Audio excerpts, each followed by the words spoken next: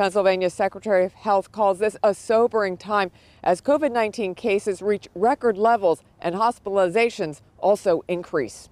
So this is a call to action for everyone in Pennsylvania.